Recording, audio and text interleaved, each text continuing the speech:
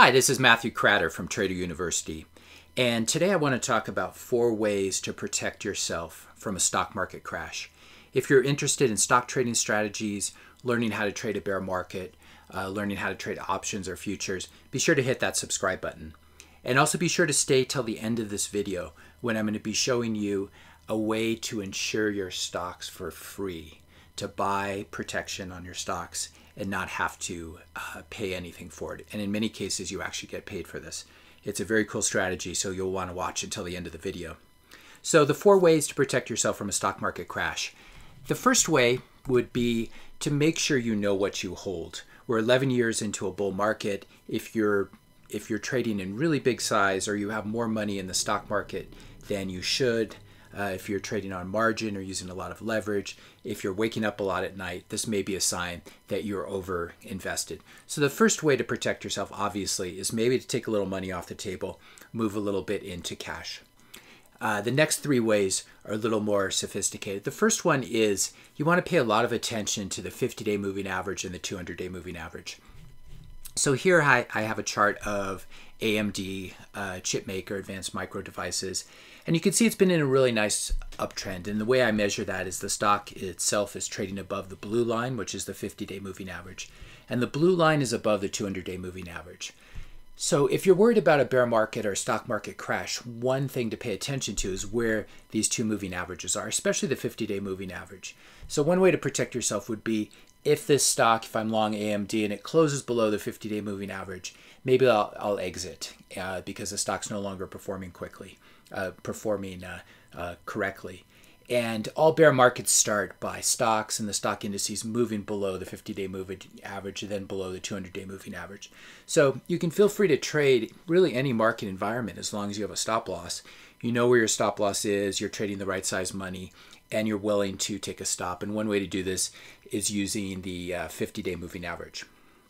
Now I'm going to show you a more sophisticated way to protect yourself and maybe how to protect a complete portfolio. This will be the 3rd way to protect yourself from a stock market crash. So let's say that we own 1,000 shares of AMD right here at the current price, call it $48.90. And so that's a $48,900 position. Now let's say I own a bunch of stocks like this, or even if I just own one like AMD, let's demonstrate how to use E-mini futures, in particular micro E-mini futures, to hedge a portfolio like this. So we first have these stock index futures, the micro E-mini. And the way these work is that they are based on a basket of stocks based on the S&P 500. But we can use them to insure individual stocks and insure stock portfolios. And the way these work is each contract is valued, has a notional value of $5 per point. So right now these futures are trading at 32.45, which is roughly where the S&P 500 index is. The value of 1 point is $5. So if this index moves from 32.45 to 32.46, and we're long the futures, we would make $5. If it moves from 32.45 to 32.44, and we're short the futures, we would make $1. So the notional value, the value of one of these futures contracts, is just the point value currently, 32.45 times 5, or 16,225. That's the value of one of these futures contracts. Now, when you trade futures, you don't have to put up the entire notional amount. You put up what's called initial margin. So what we can do is if we're long AMD, we can short an equal number of futures as a rough hedge. Now, the futures we'll be shorting is, again, the S&P 500. It's a basket of stocks. It's not going to correspond completely. There's not going to be complete protection. If you have like 10 or 20 S&P 500 stocks and you want to insure them, then this hedge will be a little more precise. But let me walk you through how you would do it if you wanted to do it, if you just owned AMD, one way of thinking about this. And again, none of this is investment advice, just sort of showing you the mechanics of how this works. So if we go to Yahoo Finance, we type in AMD, and we scroll down just on this first page to where it says beta, 5-year monthly beta. Beta is how the stock moves relative to the S&P 500. So if a stock has a beta of 1, that means if the S&P 500 is up 1%, the stock will probably be up 1% as well. Now, if a stock like AMD has a beta of 3, call it 3.09, but we'll just say it's 3, what this means is that it's more volatile than the underlying index, than the S&P 500. So if the S&P 500 is up 1% on average, assuming this beta holds, we would expect AMD to be up 3%. If the S&P is down 1%, we would expect AMD to be down 3%, just because it has a higher beta here. Now again, this is a trailing measurement. It doesn't tell you how it's going to move in the future, but this is just one way to think about hedging. So because AMD has a beta of 3.00, we need to use 3 times the dollar amount. So we have $48,900 worth of AMD at the current price. We're worried about a crash, and so we can't just sell one futures contract. We need to sell 3 times the amount. So what we would basically do is we would take the amount of stock that we have, 48,900, and what we're going to need to do is buy 3 times, or I should say sell short 3 times that amount of futures. So 48,900 times 3 gives us 146,700. Now we're going to divide that by the notional amount of each of these contracts, each of these S&P E-mini, or micro E-mini I should say. So 146,700 divided by 16,225, and that gets us 9 contracts. So I should erase that. So basically, if AMD had a beta of 1, then we could just sell an equal dollar amount of the futures contracts. But because AMD has a beta of 3, it's more volatile. We need to sell 3 times the amount. So we need to sell a notional futures amount of 48,900 times 3, which is 146,700. Each contract is worth about 16,200. So this tells us that we need to sell 9 contracts. And what that means is, assuming the beta holds the same, this will provide a rough hedge to our portfolio. So if the S&P is down 1%, we would expect AMD to be down about 3%. And as so basically what I'm trying to say is we will be long 1,000 shares of AMD, and then we will be short 9 contracts of the micro E-mini. And so as the stock market moves down, if everything moves down, we'll be losing money on our AMD position, but we'll be making money on our short S&P position. And if you want to trade futures, you need to use a futures brokerage like Schwab is a good one, TradeStation, Interactive Brokers. So this is definitely a more advanced technique, but this is a way to think about it. If you want a very rough hedge, you could always just sell about the notional amount of the stock you own. So instead of selling 9 contracts, I could just sell 3 contracts. I wouldn't have the fullest protection just because AMD will probably move down more than the S&P as a whole if the past is prologue to the future. But that's one way to think about it. So that's the third way to hedge your portfolio against a stock market crash. And if you had a let's say you had a 100 and you owned a basket of blue chip stocks, and they had a notional value of, I'm going to make the numbers really easy here, 162,250. Let's say that you owned like 10 or 20 S&P stocks that had this notional value. And so because you have a basket of of large cap stocks, they're going to move roughly like the S&P. So in that case, we would just sell 10 contracts to hedge ourselves. We would short 10 contracts of the micro E-mini. And that's basically the way I'm getting that, is I'm just taking 162,250 divided by the value of one futures contract. And that's because a basket of stocks will have a beta of 1.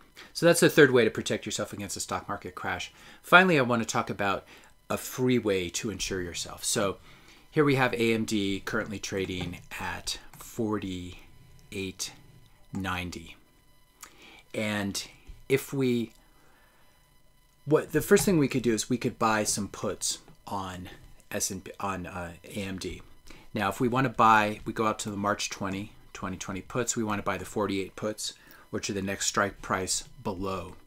You can see here that those puts will cost us $3.68, $3.60 a piece.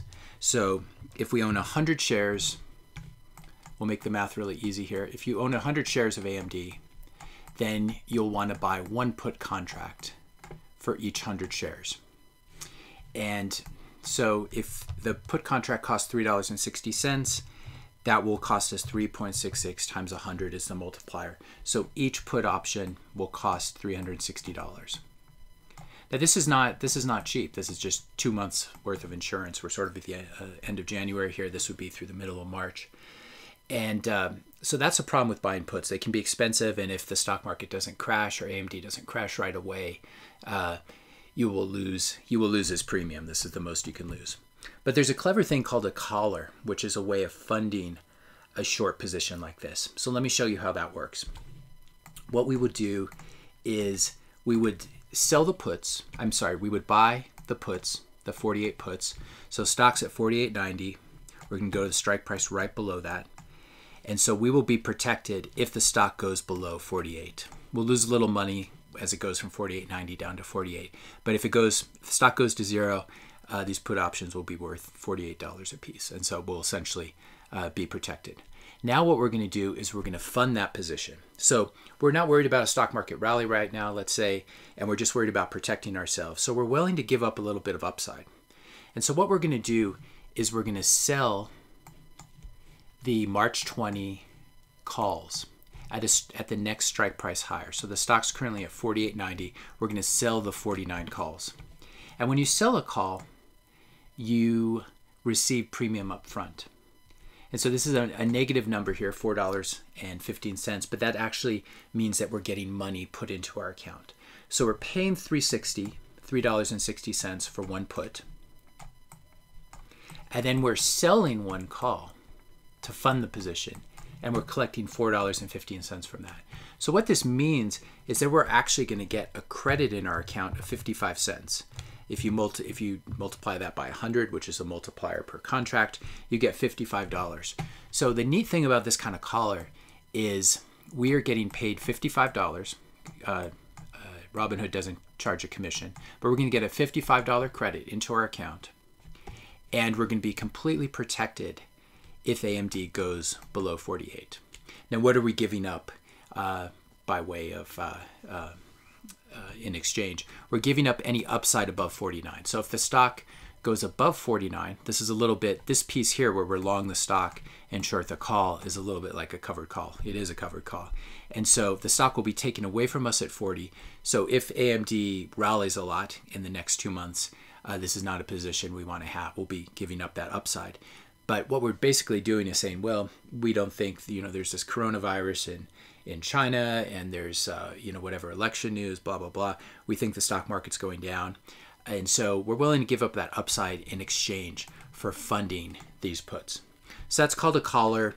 It's a really nice way of protecting an individual stock. And this is a strategy a lot of wealthy people use when they're unable to sell a stock, but they want to sort of hedge their position. And what they will do is, especially if it's like pre-IPO lockup or something, they'll do a collar on their stock, and then they'll borrow money against the stock because the stock is sort of completely trapped within that range and is hedged. And banks will actually issue loans against this. So that's sort of a bonus tip there. Now, if you've watched this far, I would suggest that you check out some of my courses. If you want to go a little bit deeper and you want to learn how to trade options, how to trade futures, and especially learn to trade stocks like a pro is an excellent one. Learn to trade options and also bear market trading strategies. If you like my teaching style, you can go in here, click on any of these, see the curriculum. Now, normally 30-day access to all of these courses. And again, when you join, you get all of these courses. Make money with IPOs, swing trading with options, etc. Normally $125 tuition for 30 days access. But I'm going to give you a special deal today. If you click in the description notes below, take you to this page, and then you just click right here where it says Get It Now. It'll take you to this page, and you click right here where it says Have a Coupon Code. And if you just type in YT90, YT99, and click Update. That will lower the monthly tuition from $125 to just $99 for 30 days. Now you can sign up, pay the $99, watch all the courses, and cancel before the end of 30 days. And you won't be charged again. There are no long-term contracts or anything like that. So be sure to check that out if that interests you. If you have any questions about anything I covered in this video, I know some of these concepts are a little bit complex, especially for beginning traders. Ask me a question in the notes below. I'd be happy to answer it. And be sure to hit that subscribe and like button if you haven't done so already. Thanks a lot for listening, and I'll see you in the next video.